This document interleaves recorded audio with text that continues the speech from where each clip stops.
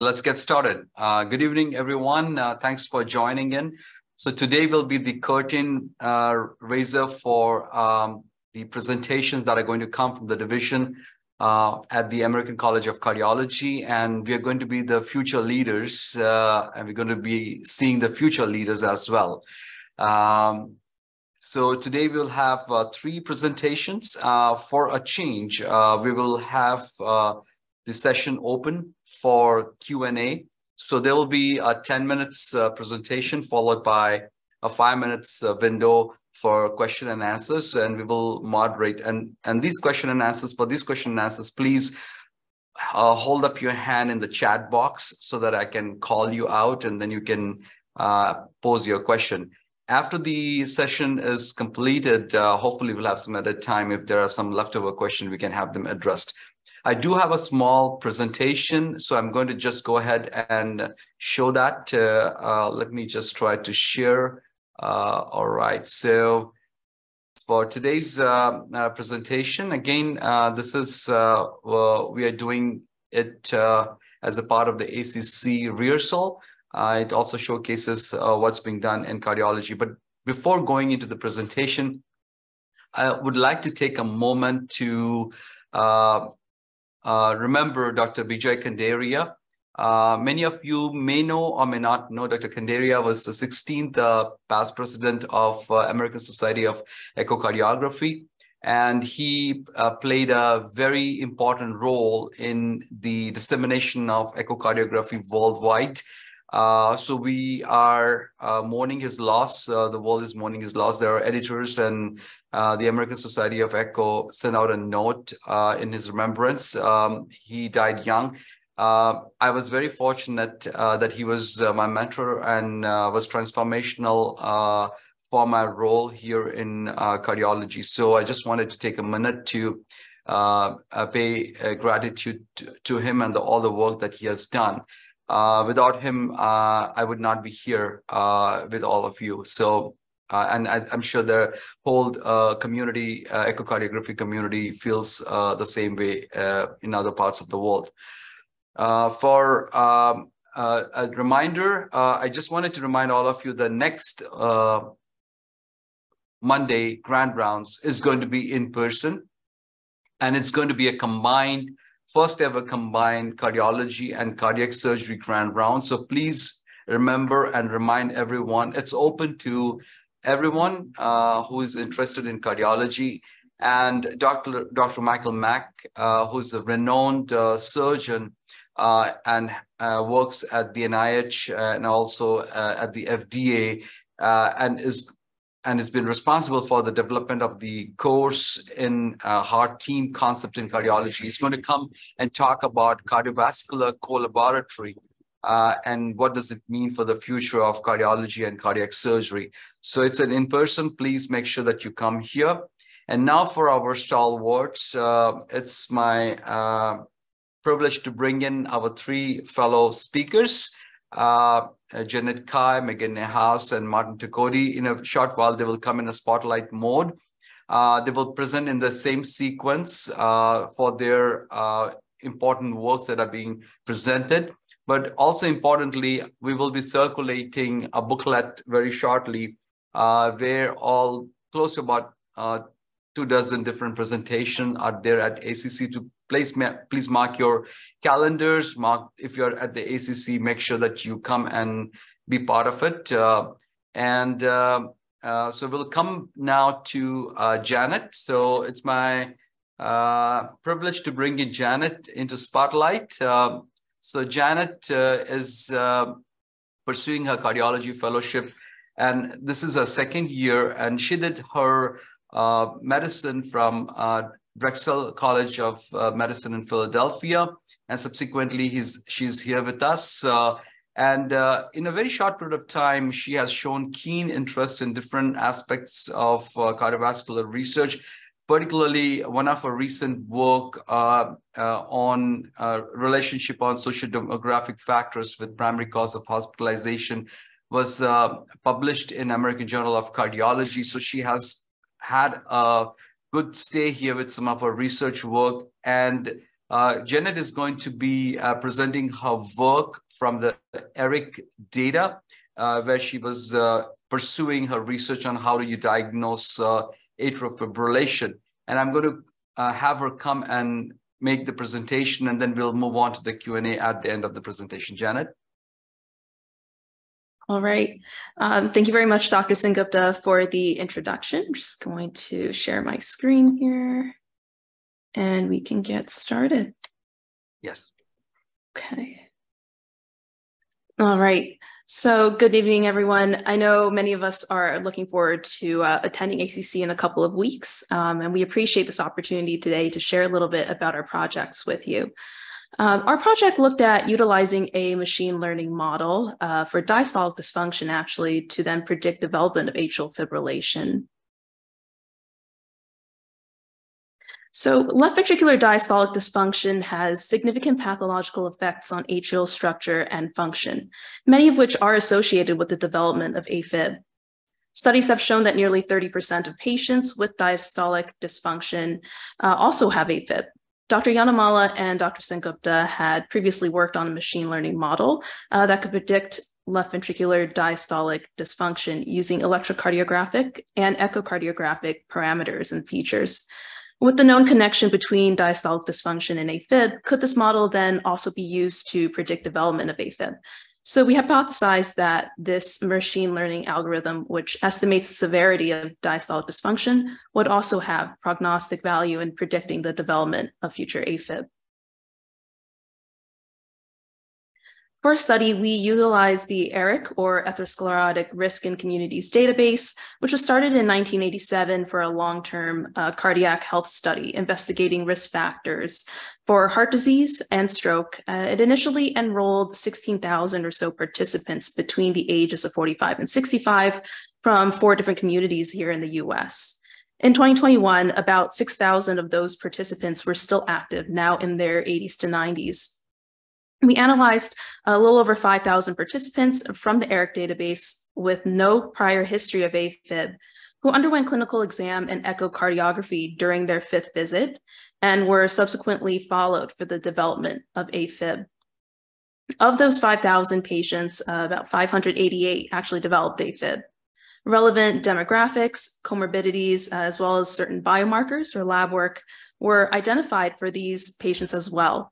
A pre-trained machine learning model was then used to sort patients into low and high probability classes for diastolic dysfunction. The algorithm produces a value based on the patient's data that represents the probability of developing diastolic dysfunction. We then classified those with a value greater than 0.5 as high risk and those with a value less than 0.5 as low risk for diastolic dysfunction. We calculated event-free survival probabilities using the Kaplan-Meier method and adjusted for other predictors of AFib using Cox proportional hazard models. The summary statistics table compares some of the features between the low risk and high risk groups for diastolic dysfunction as categorized by our machine learning algorithm. So of those 588 patients who developed AFib, about 236 fell into the low risk category and 352 fell into the high risk category. The difference in relevant cardiac biomarkers such as LDL, HDL, troponin, and NT-proBNP were significant as expected. More patients in the high-risk group had conditions such as diabetes, heart failure, and coronary disease. In terms of significant factors, we sorted the various factors that were significant in the model's ability to predict AFib into 3 categories: demographics, which is listed in green, comorbidities in yellow, and lab work or biomarkers in red. Demographic features that were significant included age, gender, race, body surface area, and diastolic blood pressure. Comorbidities and conditions that were significant included hypertension, heart failure, coronary disease, stroke, and chronic obstructive pulmonary disease. Finally, the lab work that was significant included LDL, HDL, GFR, uric acid, NT-proBNP, and troponin. The C statistic or concordance index is the probability that a randomly selected subject who developed AFib would have a higher predicted probability of having AFib than, say, an individual who did not develop AFib during that time. A value of 1 would mean that the model perfectly predicted which patients would develop AFib and which would not. So a C statistic of 0.7 generally indicates that it's a good model. We can see the C statistic for the machine learning model itself alone is 0.647, and that improves when incorporating various factors, demographic factors, comorbidities, as well as the biomarkers listed. Both as individual categories, but the most improvement we saw was when we incorporated all of these factors. As a standalone factor, NT-proBNP and troponin had some of the highest C statistics. In terms of our results, as previously mentioned, over 6.4 years, about 588 or 11% of patients developed AFib out of those original 5,000 patients that we included in the analysis. After incorporating demographics, comorbidities, and relevant biomarkers, the model remained a strong predictor for AFib with a hazard ratio of 1.73, 95% confidence interval between 1.45 and 2, and with a significant p-value of less than 0.0001. The algorithm was also able to predict new onset AFib in the absence of pre-existing cardiovascular diseases. These pre-existing diseases included a history of myocardial infarction, coronary disease, stroke, and heart failure. While NT-proBNP itself was a significant predictor of AFib, the algorithm predicted AFib even in patients with normal NT-proBNP levels, which we defined as less than 450, as well as in patients who had both normal NT-proBNP level and a normal left atrial volume index, which we defined as less than 34.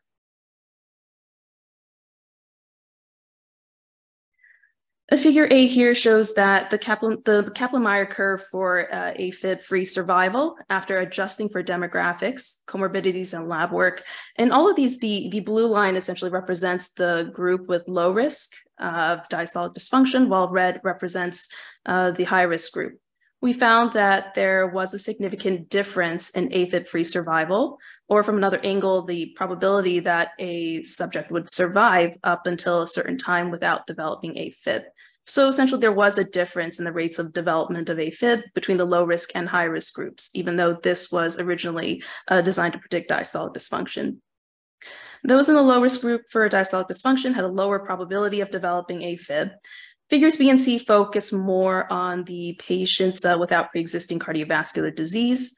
Figure B shows the KM curve for the subgroup without pre-existing disease and with normal NT-proBNP, while figure C shows those without pre-existing cardiovascular disease with a normal NT-proBNP and normal left atrial volume index. So essentially, this showed that the machine learning model could predict development of AFib even in those without prior cardiovascular disease with normal NT-proBNP and normal left atrial volume index. This figure shows the Kaplan-Meier curve for AFib-free survival, taking into consideration the patient's NT-proBNP levels, which had the highest C statistic of all the individual factors, as we mentioned before. We looked at the different combinations of low versus high probability of diastolic dysfunction and normal proBNP versus elevated proBNP levels. Patients in the low probability class for diastolic dysfunction and with normal NT-proBNP had the lowest probability of developing AFib during the follow-up period, which was, I think, as expected. And those in the high probability class for diastolic dysfunction and with elevated NT-proBNP had the highest probability of developing AFib. Patients with normal NT-proBNP levels in general had a lower probability of developing AFib than those who had an elevated NT-proBNP level. And so in conclusion, a machine learning model trained to grade the severity of diastolic dysfunction can also help identify subsets of patients who are at risk for developing AFib. Our model is able to predict new onset AFib in patients after adjusting for demographics, comorbidities, and relevant biomarkers, even in the absence of pre-existing cardiovascular disease. This is an innovative approach to AFib management, as a model which can reliably identify patients at risk of developing AFib may allow for earlier treatment and risk modification, thus preventing downstream consequences. This is a list of our references, and a big thank you to Dr. Sengupta and Dr. Yanamala for their guidance with this project, as well as to Mark and Martin on their collaboration.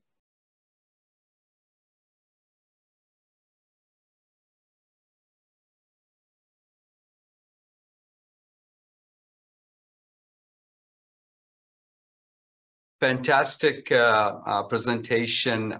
So Janet, so first let me be very candid about this. So I think we spent some time together working on this machine learning model and developing the Cox model when you were making the abstract and you were developing the abstract and the work that you did.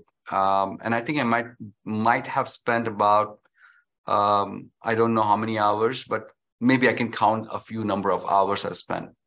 But maybe Dr. Yanmala might have spent more hours. I don't know, but you did a spectacular job in bringing this to fruition. So I can tell you that I've mentored a lot of people, but I think the way you presented, and none of the slides you have ever shown to me, I've not discussed your presentation, but it was very perfectly done. I mean, there are certain areas we can talk about, but I'm really proud about how you went about and you executed this work. So I wanted to first showcase and highlight your effort into this and how you made it sound so perfect. And it's a good piece of work, and I'm sure it will get published. But I'm going to open. I think I can keep on probably keep on adoring the work that you're doing. But let me open up this for others to ask questions, because I think this was a product that was conceived and executed in a very short period of time. I can tell you that. AJ, yes, please come on. Yeah, I definitely echo great presentation and great insights. What I was keen to know is into the low risk and high risk, the way this was categorized. What were the parameters of the diastology? I mean, that would have been that the machine, this algorithm would have run. I mean, is there something because that would be the common thing would come to our mind. That is there any confounding thing that we may have, or the algorithm may have put it into, fail to discriminate or something like that? So maybe I can repeat the question, Janet, to you. So Dr. Shah is asking, what are the factors that go into the machine learning algorithm? What are the features or variables? Do you know? Can you explain how does the variable go in and how does it work? And I'm sure you can ask one of your colleagues here, Martin, if you are having any difficulties, but I'm sure you can try to answer that question. Yeah, and so we had a big spreadsheet, I think, that had a lot of different measurements, whether it was like the LV-IDD, like the wall thicknesses, sort of the cavity size, et cetera. So I think that was kind of taken into consideration in kind of, training the model and all of that. So, Janet, so thanks for, I think because what you received was the risk probability. It's kind of the final product of the pre-trained and sort of externally validated model. I gave you the end point. So Martin actually developed the unsupervised machine learning model that was published in JACC, and that was subsequently processed into a classifier. So Martin, do you want to tell them how, what are the variables and how does it look? Yeah, actually, yes. And I'm also going to talk about the same model in my presentation. I have some slides to present regarding that. But briefly, if you want to hold off, I mean, we don't want to break any suspense or silence. So, I mean, if you want to hold off for your presentation, that's perfectly fine. Okay. So Martin will explain to you a more in depth. I can probably come out very easily, but I think let him present, because it is his model. Absolutely. No, absolutely. Developed. Yeah, definitely. Yeah. Any other questions? Any other clinical, our electrophysiology group? Any other questions from our atrial fibrillation group? So I want one question that Janet Navina is raising hands. Navina, yes. So Janet, you did this study, and I want to understand, because this is untraditional, non-traditional way of doing things. What was your reaction to this, and how do you think this would help a young budding clinician that is ready to go out and practice in a couple of years or in 1 year? Would this kind of studies would augment?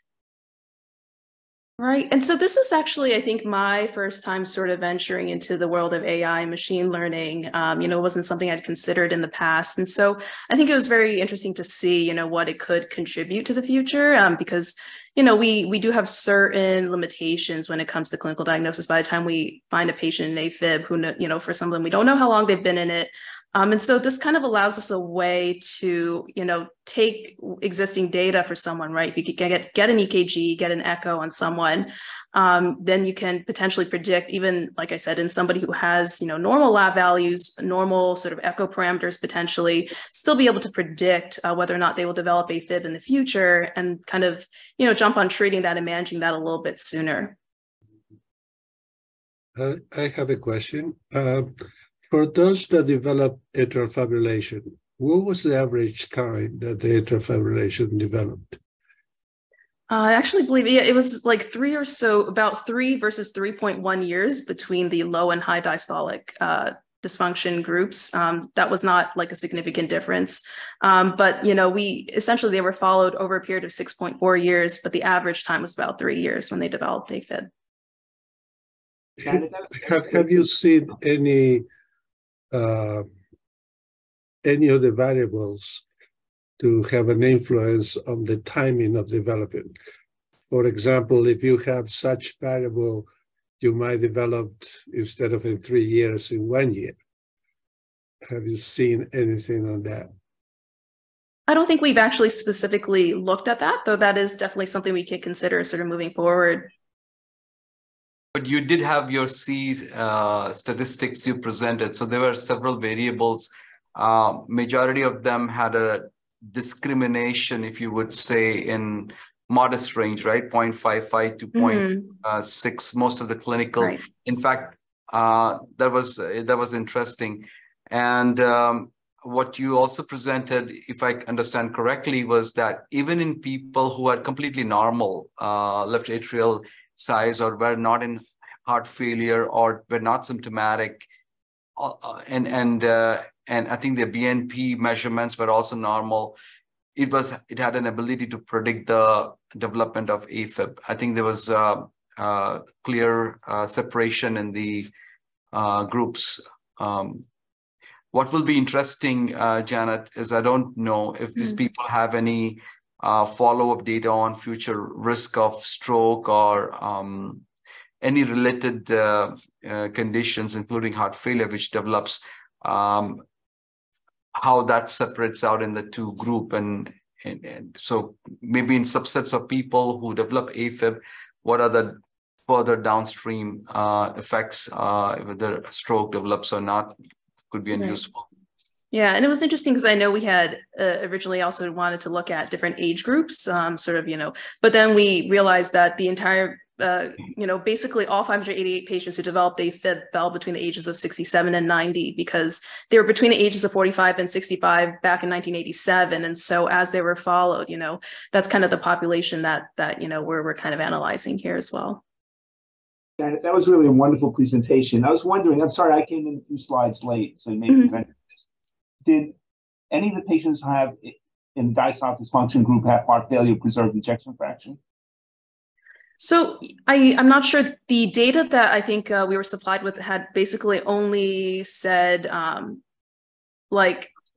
basically just lumped everything into heart failure, history of heart failure. So I'm not sure that it's specifically separated into sort of low EF versus high EF, preserved EF, that sort of thing.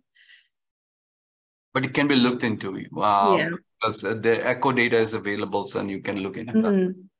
Because they've been called vicious twins, AFib and heart failure with preserved ejection fraction, so you might expect There are a lot of common features in terms of inflammation in both.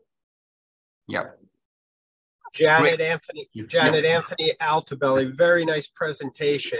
I just want to bring this back to the clinical realm. One of our challenges, many index cases of atrial fibrillation are stroke. 25% of strokes in octogenarians without a clear source is due to atrial fibrillation. Do you see in the future in medicine people with high CHA2DS2-VASc scores and the ability to predict stroke and the use of prophylactic anticoagulation? Yeah, and I think that's definitely an interesting take. You know, it's tough because as you mentioned, the octogenarians, I mean, this particular age group, they're at highest risk for bleeding, as well as the highest risk of having some of these arrhythmias. And so I think that decision becomes tough, but I think you'll at least be able to sort of point out the individuals who are going to be at highest risk and then have sort of an individualized conversation with them, right? Like, are the risk benefits, you know, worth it for them in that sense? All right. So I think, thank you very much, Janet. So I think we'll have more questions if time permits later on. So now it's my privilege to bring in Dr. Meghan Nahass. Dr.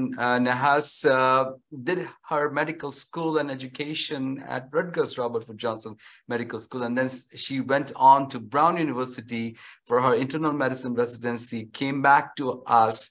She's been our chief fellow, championing with us, and she has been profound in her support for research and is now going to present a take on the use of echocardiography. So, Meghan, take it on. Thank you very much, Dr. Gupta, for those kind words. Share my screen here. Also, I want to echo Janet, you did a wonderful job. That was a great presentation. I hope I can follow that okay. Taking a little bit of a different turn from AI, I'm going to be talking about the clinical implications of STAT cardiovascular fellows performed overnight at our institution here. No disclosures.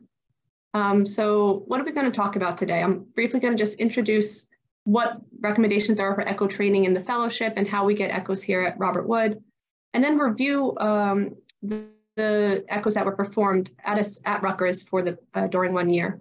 And then I'm also going to discuss some future areas for research when looking at STAT echocardiograms. So what are the current training requirements for fellows? It's something called COCATS-4. It came out in 2015, 2016, and they recommend different levels correlating with amounts of months to get minimum training to go through cardiovascular fellowship. For echocardiography, and specifically, it's 3 months are required. You need to both read transthoracics, perform TEEs, then you also need to perform transthoracic echoes. At this point in time, the recommendation is to perform at least 75 echoes. And so how do fellows get this type of training? Here, it's both going around with the stenographers during the day on your echo rotation, but it also is, part of it is doing echoes overnight when the lab is closed. So how are STAT echoes obtained at Robert Wood? During the daytime hours, which are considered 6 to 5:30 p.m., an echo tech is available, and once the order comes in, they're able to go to the room, they do the exam. If a fellow is available, they'll pre-limit. If not, the attending will read it within about an hour.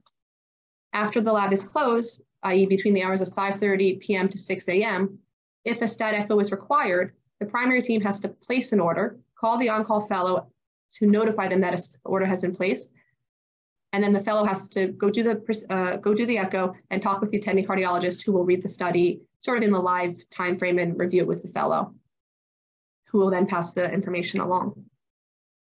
So this brings up the question about what are some common indications for STAT echoes. There's actually no set definition of what is required for one or what needs to be done.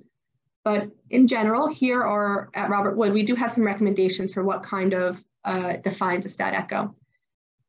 It's one that requires a patient has an urgent medical condition that requires echocardiographic information to make a critical diagnosis. These include sudden hemodynamic compromise of unclear etiology. This is your ICU patient with sudden cardiovascular or cardiorespiratory compromise or acute hypotension where the shock etiology is unclear. If you suspect pericardial tamponade, an aortic dissection, a post-procedure complication, whether from CT surgery or a catheter EP procedure. If a patient has ST segment elevations, but low or uncertain likelihood of a STEMI. If they're being evaluated for heart function, if they're a transplant candidate, if they're a donor candidate, or if there's concern for recipient of rejection. So these are some of the ones that can encourage somebody to call for a stat echo, whether during the day or overnight, and get a study done. With all of that being said, why this study? There's actually very little data about the number or type of patients in whom echoes are performed overnight. As a current fellow, one thing that seems to pop up quite often is overnight, we seem like we're getting a lot of calls. And it's something that's coming up and saying, hey, is this actually making a difference? There's really only been 1 or 2 studies that look into these types of studies overnight. And one of them looked at fellow performed first echoes over a course of a few years and just tried to identify the most common indication for the echo, as well as the concordance, looking, did the fellow read overnight correlate with the attending read the following morning? Because at that institution, it was not required for the fellow to discuss with the attending overnight. While here at Robert Wood, it is sort of a requirement that you do so. With that, there's very little data about the impact of these echoes. Are active changes in management being done, or is this something that if it was done 12 hours later, would have had the same outcome? So are these echoes making a difference? And it's from this thought that we developed a study to try to investigate if these echoes are really making a difference.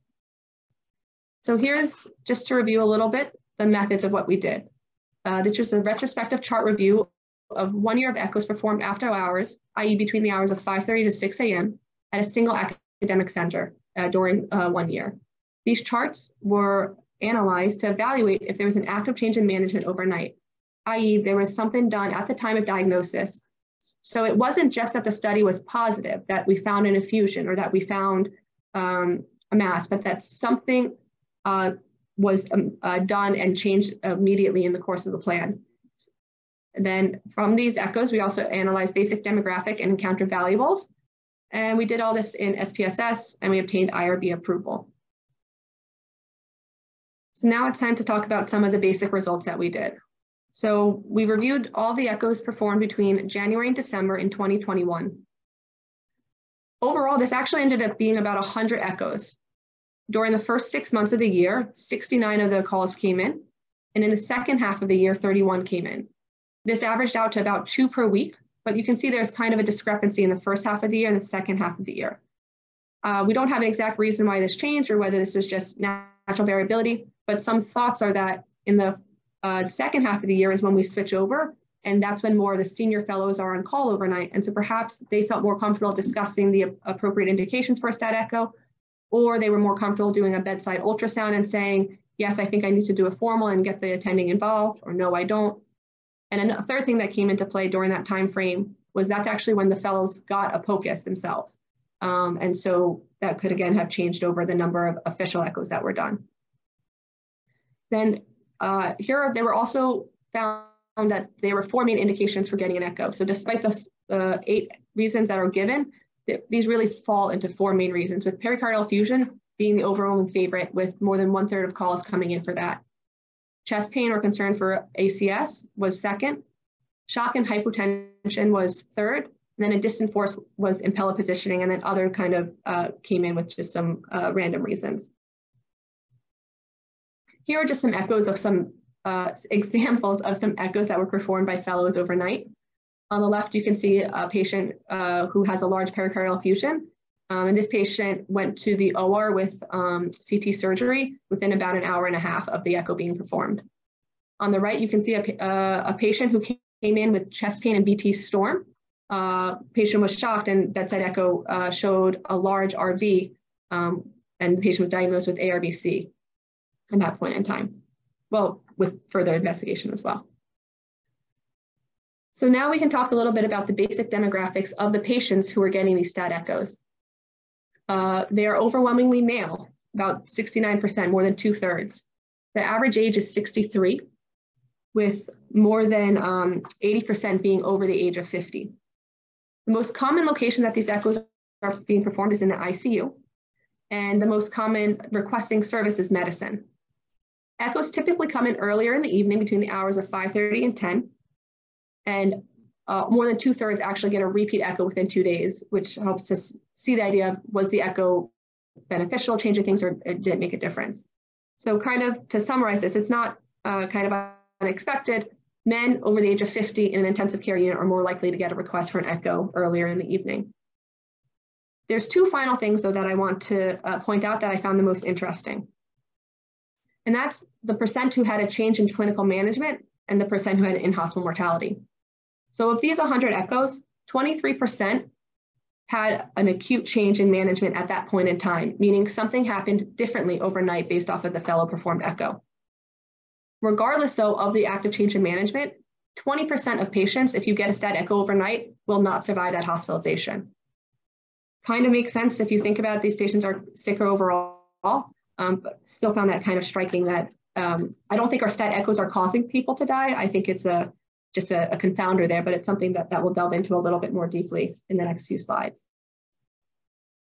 So first, we're going to look into the patients who had an active change in management and based off of the indication.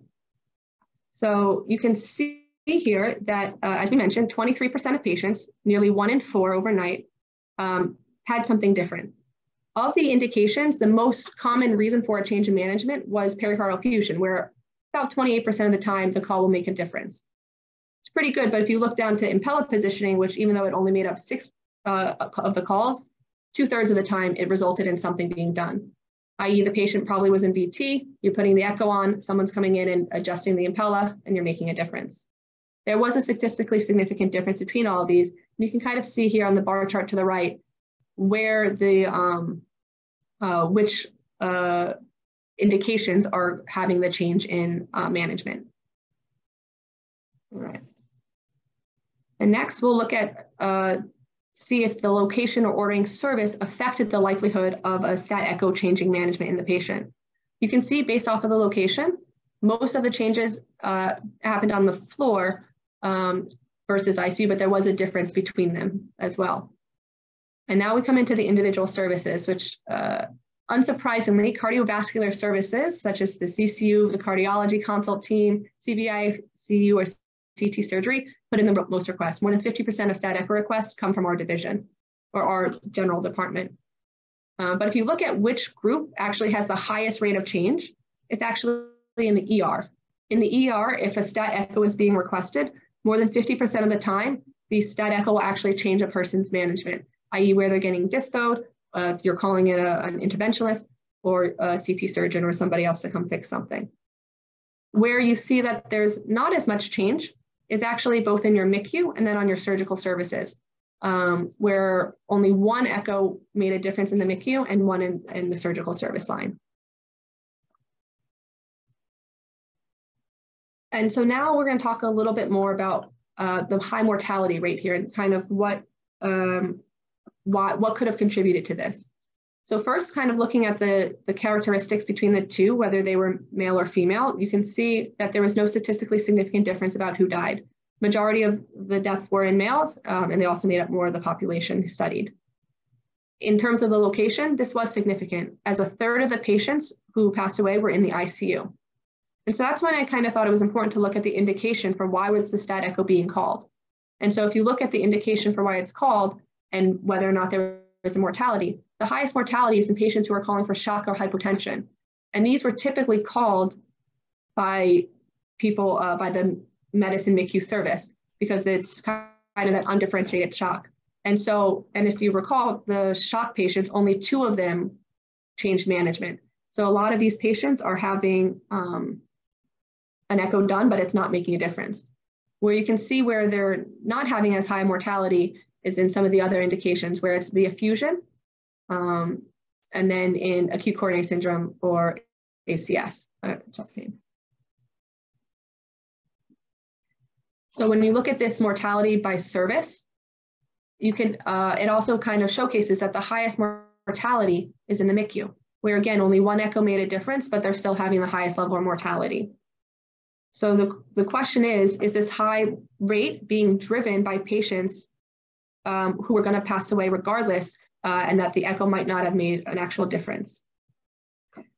So, and then finally, looking at the mortality versus the change in management, you can see that in the patients who had no change in management, there was a 77% mortality rate, while the change in management, well, if you had a change in management, your survival rate was 87%, excuse me.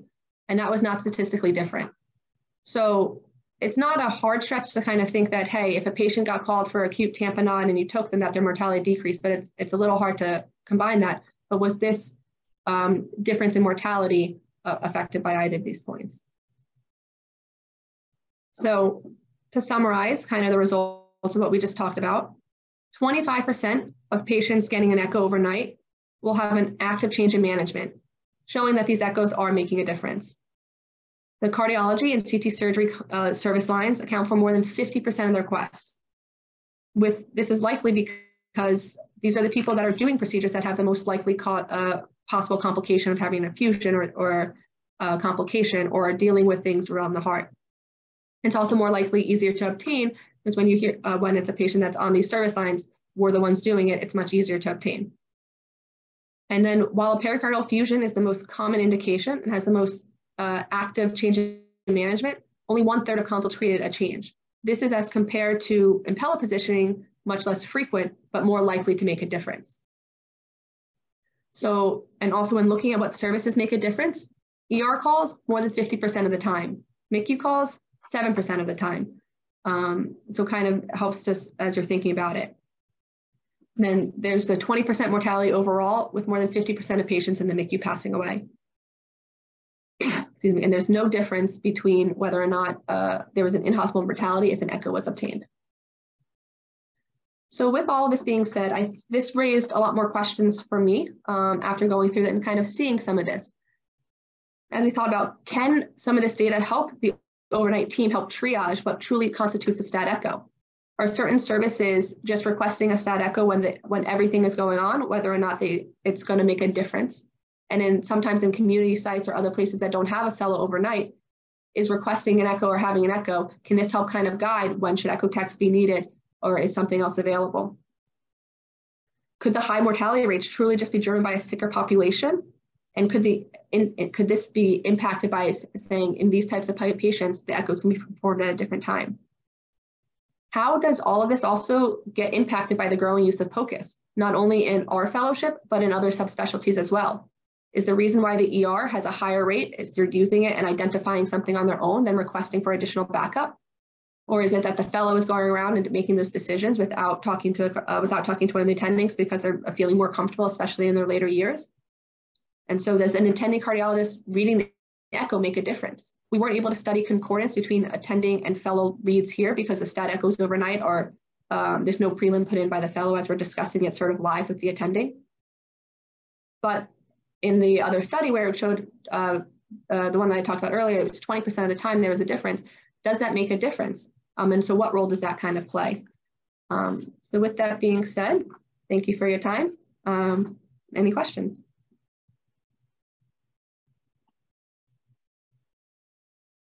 Thank you, Meghan. Again, a very important study. So I think from the point of view of utilization of echo in the hospital during off-hour times, it's a lot of work. And I was just trying to understand with the introduction of the POCUS, and now that fellows have POCUS, do you find that more useful, or what do you think is going to be the future? Because in the sense, like, yes, they request for a formal echo, and if you were able to screen it out with a POCUS and then decide if a formal echo would be worth doing it, or do you think you should be still directly jumping to a full a limited echo in the nighttime? Absolutely. So when we got the POCUS, the first time I was on nights with the POCUS, the number of set echoes I did actually did decrease because I was able to help, I think, guide some of the decisions a little bit more and also find different pathologies that I wouldn't have gotten in general. So I do think that it was decreasing the number of set echoes that were performed. But it also gave confidence where sometimes if a team would call and say, hey, I'm in the ICU, I have no idea what's going on. Those types of calls, which a lot of the time as seen by this data, didn't actually result in a change. I was able to go by and put a POCUS on and say, hey, you know what? I do think I see tamponade. I do think I see, one case was a surgery team. They called and I put on the POCUS and I was like, yeah, the RV is blown. I think they have a PE. Let me get the stat echo. And so we'll get that formal read in so that way that can push, the team wasn't able to get it, to push the team to get that overnight, and the patient did end up going actually to get TPA. So I do think that that's making a difference, because it can help triage a little bit, especially once you get more comfortable with it, and then you also get more practice with it, so you're developing those skills. So I think it is a benefit, but it makes it harder to interpret the data because we're not really recording our POCUS echoes anywhere. Great, Meghan. And one more question I wanted to ask you is, so now when you do the limited study on the full card, you do it and then you call your attending, and you're kind of doing it in an asynchronous fashion, right? Versus if there was a technology that while you're doing and the attending is also there, able to do and converse with you. And believe it or not, we have some technology. We are going through some IT security issues. Once it is cleared, then you might be able to actually do and transmit at the same time. It's called as a collaboration live. I don't know if you've heard about that technology. All the Philips have that, but we were not cleared off because of some security issue. Hopefully it will be cleared off. So the collaboration live actually mirrors the entire Philips screen on an iPhone as you're doing the echoes.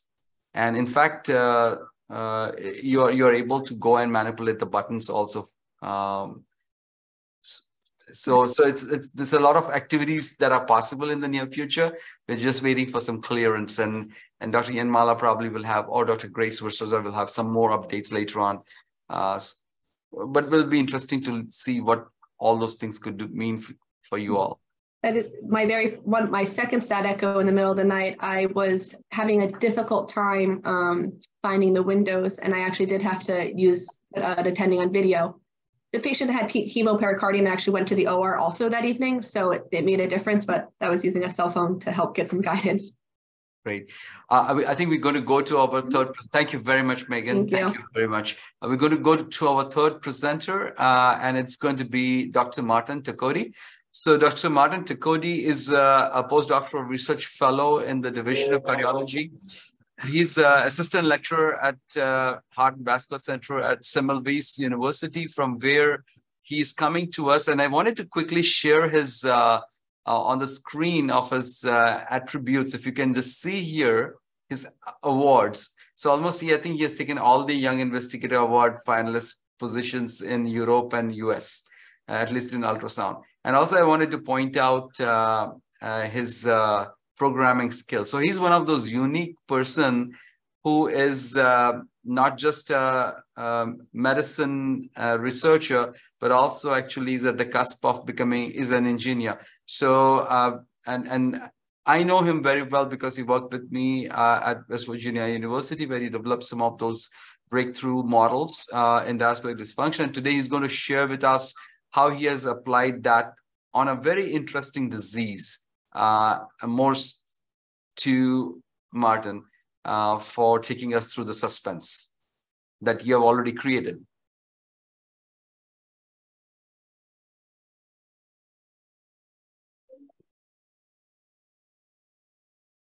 Thank you very much for the kind introduction, and I truly appreciate this opportunity to present our work, which will be also presented at the upcoming ACC meeting as a flatboard poster.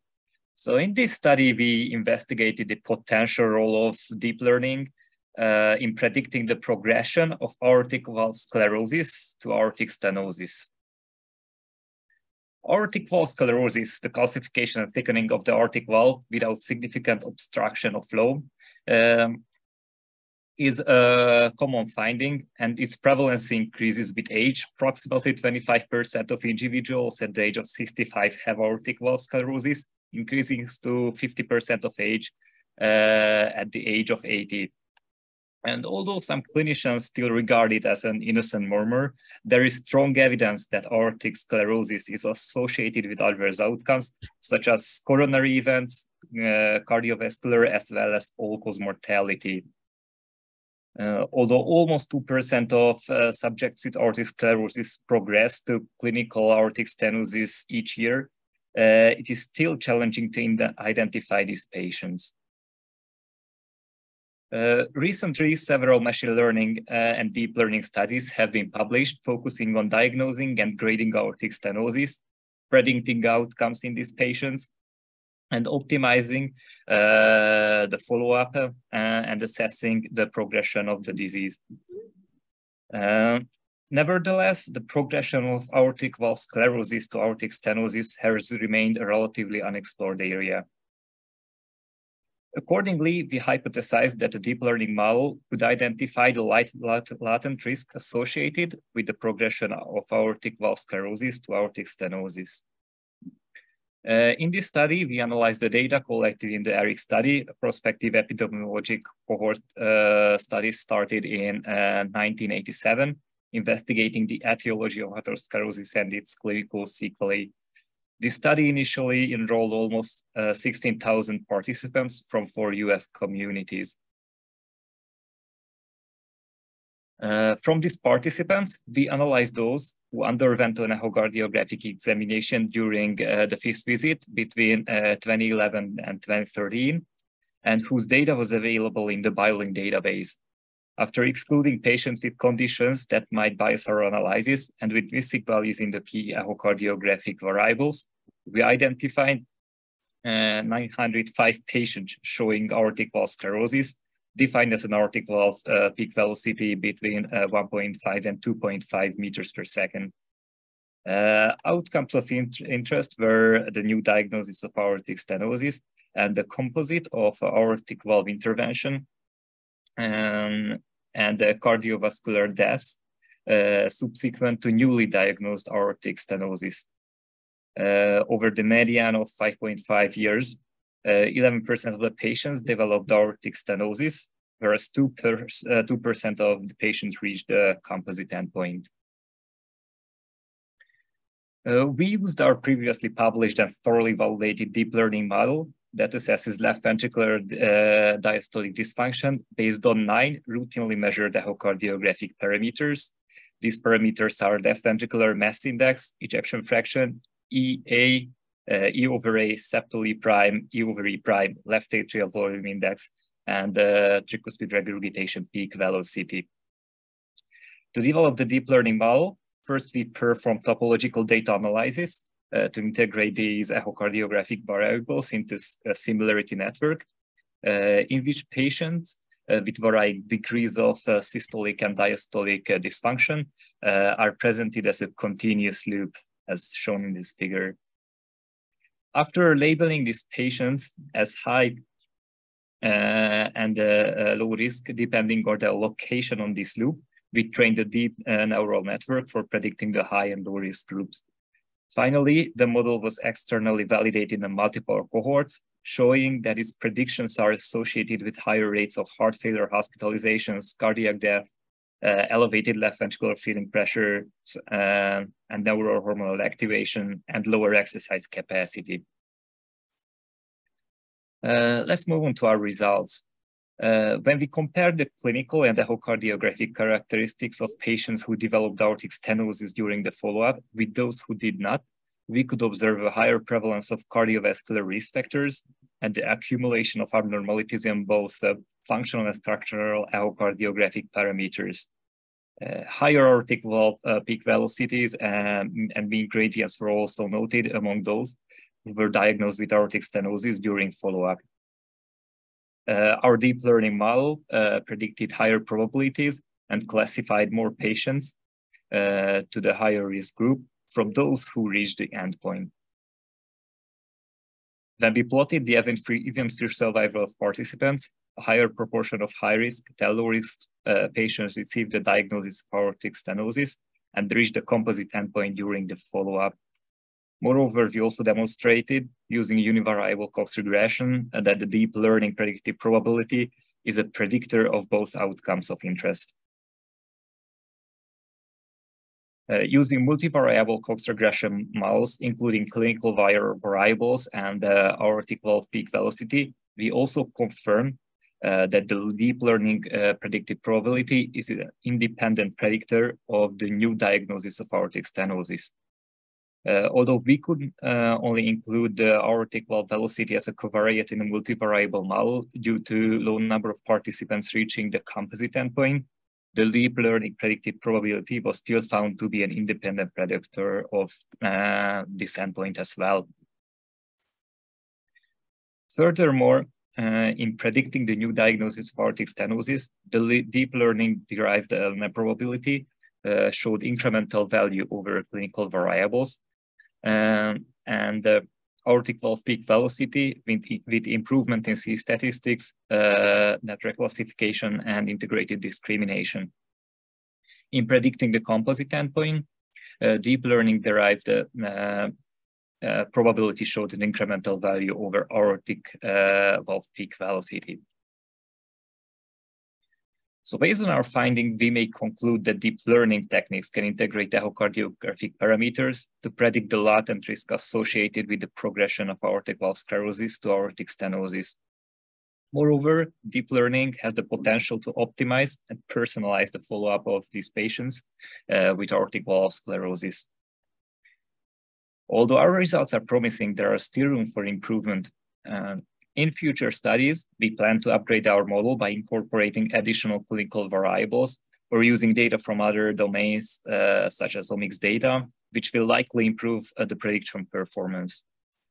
Our current model was trained to analyze only a snapshot of the disease course instead of exploiting longitudinal data, such as data from multiple echocardiographic examinations of the same patient, even though the recorded route of the disease is highly predictive of future clinical outcomes.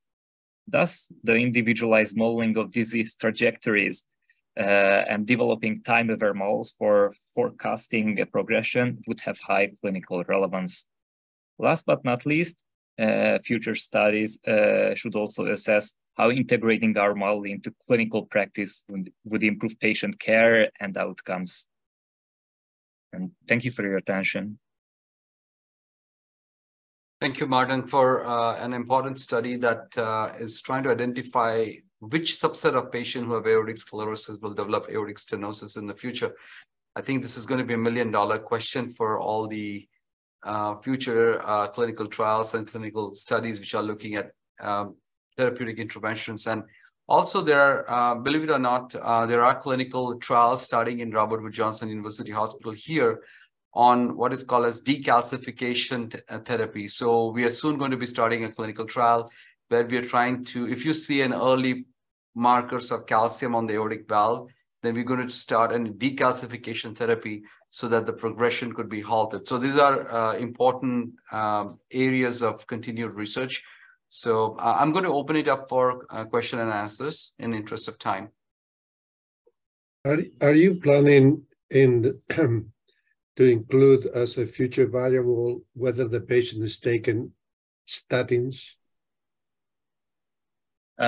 Yes, that's an excellent idea. So the current model only includes the 9 echocardiographic variables, but we can also combine the predicted probability or go back and try to upgrade our model with additional input variables. This could be even any clinical variables starting from demographics or like symptoms, also medications, and other like risk factors, like anything else in the medical history. So we anticipate that this would certainly improve our prediction performance. So maybe, Martin, what you could do to address an important question that was raised in the 900 cases, you could go back and see how many patients had statins. And if they were on statins, do you see any difference in the progression of aortic stenosis? Maybe that is a subset analysis that you could do.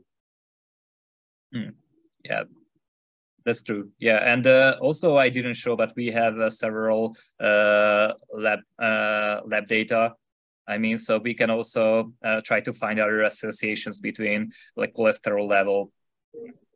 I think that would be also an interesting direction that we can investigate. Any other questions?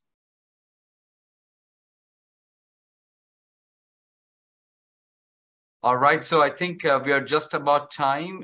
Thank you very much to all the three participants. This was excellent.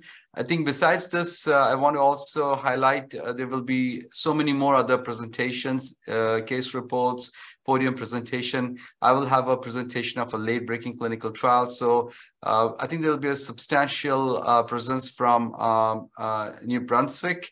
And also the health system has gotten a booth in the exhibit area. We'll also try to find some time for us to come together during the ACC. So if you're visiting ACC, then please let us know because we will send out an email shortly so that we can have a time we can all be there together and cheer everyone who are participating. So thank you very much. So long live the spirit of research and education, and look forward to continuing this journey for the next several years. Thank you all. Good night. Good night.